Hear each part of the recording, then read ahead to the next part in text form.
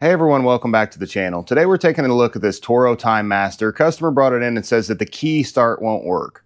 He doesn't know if it needs a new battery or if it just needs a switch or what it needs. We're going to go through the whole electrical system and see if this thing actually needs a battery or what exactly is going on. This is one of the newer ones. It's got kind of the curved personal pace feature up top as opposed to the older style, but all of the electronics on it are exactly the same. Don't forget to hit that like and subscribe button as we go along if you enjoyed the content.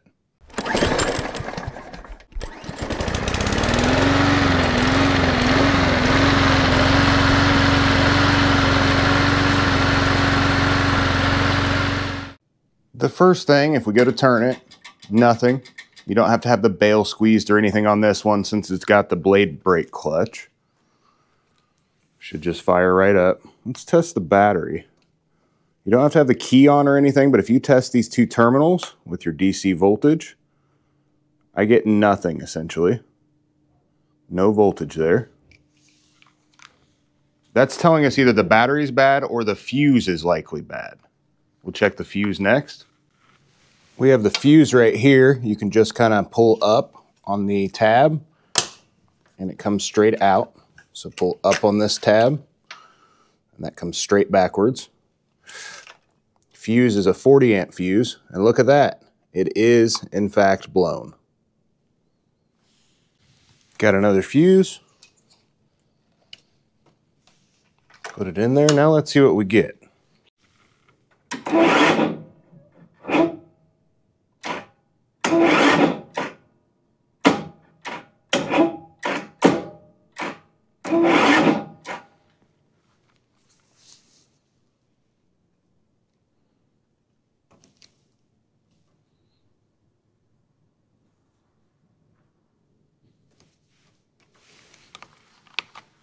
Under 12 volts, but we'll leave that charge here for a bit.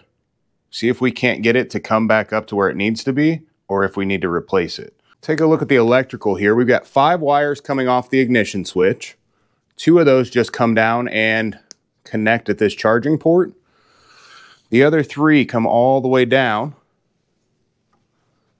So the white one comes down and then comes straight out, and it goes up to your ignition coil. To ground it out, that's your kill wire. Your red one comes out and it goes to the fuse, and then it goes back to the other side. And the black just goes straight through. I took off this connector from the other side. I just unplugged it directly from the starter. I'll show you that shortly. I just wanted to show you that that black wire, when it comes through, it actually connects to the second black wire. There's 2 of them here at the back side that connect to go to the starter. The one just comes off the battery and the other one comes from the ignition switch. The power wire that comes off the battery here, it goes to the fuse and then up to the switch. It doesn't come, the red wire that comes down from the switch actually just comes straight through here. It goes straight, basically straight to the starter when you turn that switch. I'm going to take these 2 Phillips heads out to get to the switch.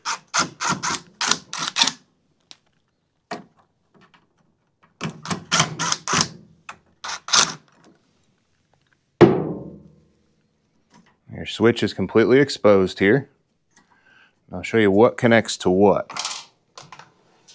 I have the starter motor unplugged down below just so we can test, but your red wires essentially, so we're off right now, your red wires will have no connection between the 2, and then when you turn it to start it, you have a direct connection.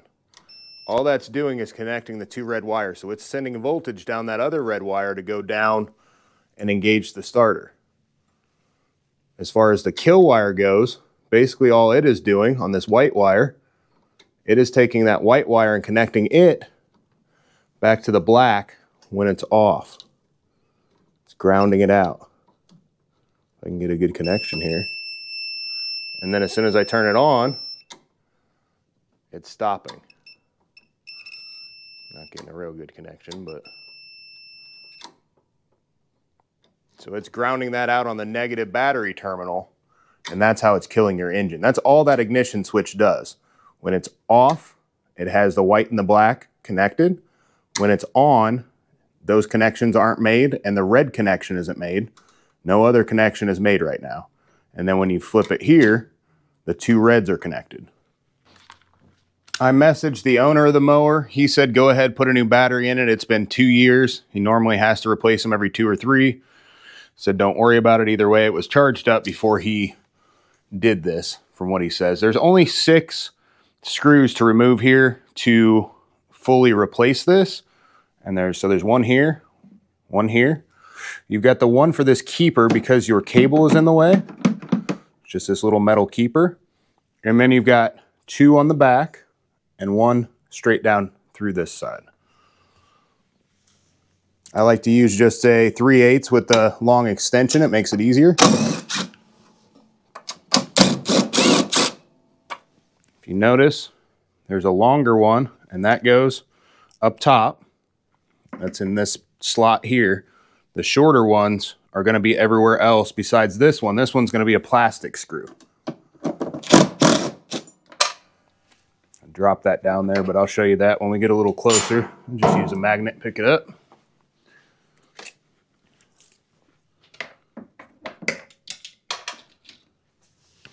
So that's a plastic screw. It's a little different thread. So you want to make sure that that goes back in the right slot.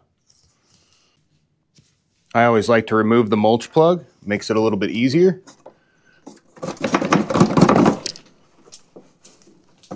First, get all that grass out of there.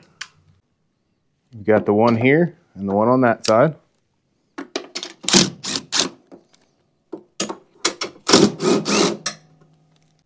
Now we have the last one. It's right in this location.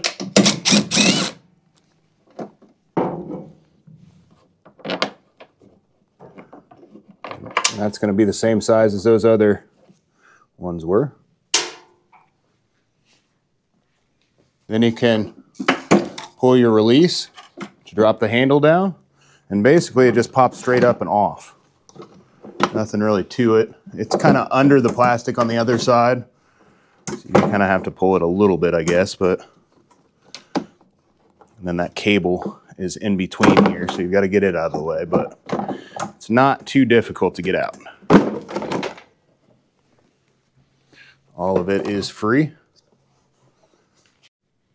Clean all this up while you're in here, of course. This one's not too bad. It's only a couple years old.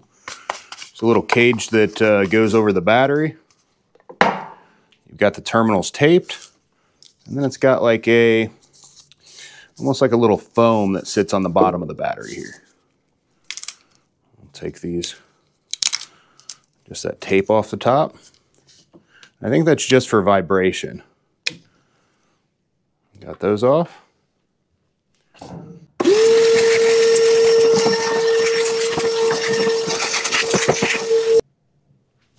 I use a little bit different of a battery. It works perfect. It's the same size and rating and everything. Same weight even. Probably made in the same factory, I don't know, but they're a lot cheaper. This terminal is a hair bigger, but it works perfect. It goes on there just as it should. The other terminal's the right size. And then we're going to tape this down, and we're also going to remove the piece from the bottom. Sometimes if they're real stuck, you'll have to actually heat them up. Use just a heat gun on them sometimes. Makes it a little easier to get off. And this is just to keep it from vibrating and wearing out anything on the bottom, like wearing out the plastic of the battery. That's all it's for. It doesn't have to be real pretty. It's not gonna be if you're reusing the old one. All right, got most of it there anyway. Put that right down.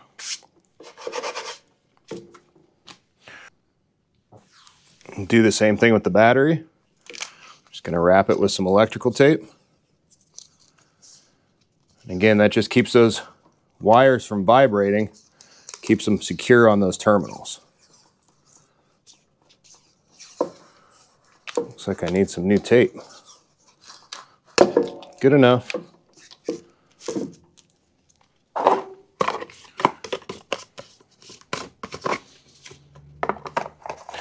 Clean this all off a little bit more and we'll put it back together.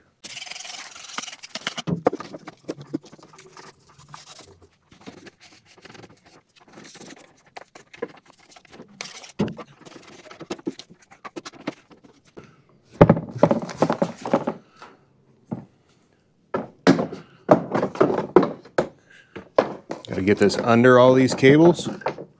It goes back in.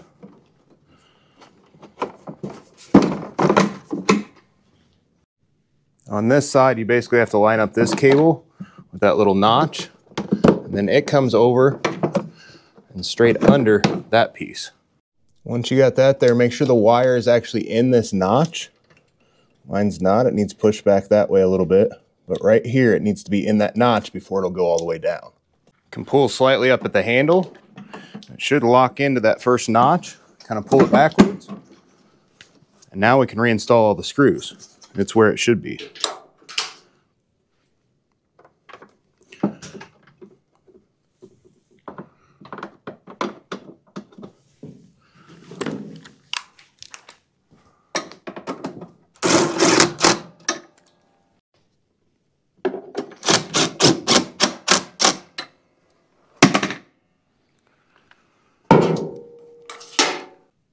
On this one, you want to make sure the cable goes back in between that notch and the tab.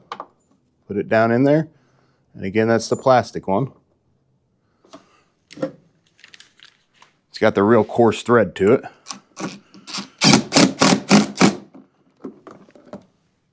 We've got the one straight down through here.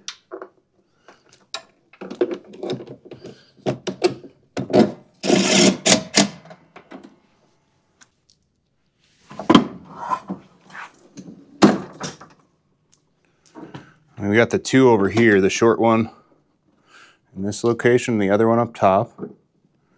Again, before you tighten that one down, make sure it's in that notch again.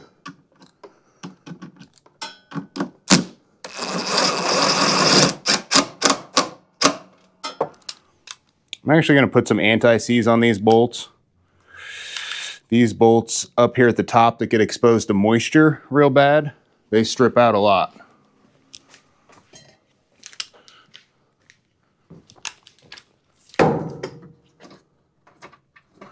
Those other ones don't really get any moisture. I don't see it on those.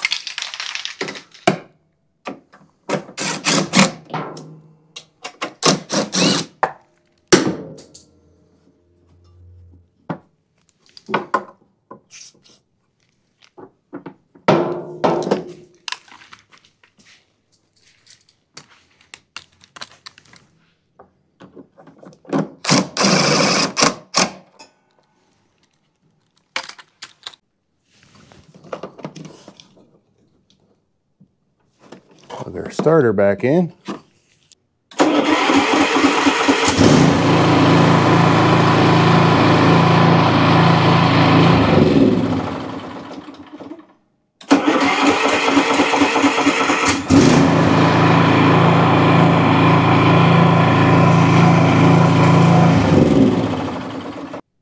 Well, hopefully this has helped somebody out there that was having issues with their Toro TimeMaster with the electric start system in some way, shape, or form. Pretty simple, just a switch, some wiring, a fuse, and a starter. Battery, of course, attached to it. But it's not a complicated system. Some people get kind of confused by this elaborate switch. Well, it really doesn't do a whole lot other than make two connections on and off. So thanks for watching, guys. Don't forget to hit that like and subscribe button if you enjoyed the content. And yes, I do know that I need to put the mulch plug back in.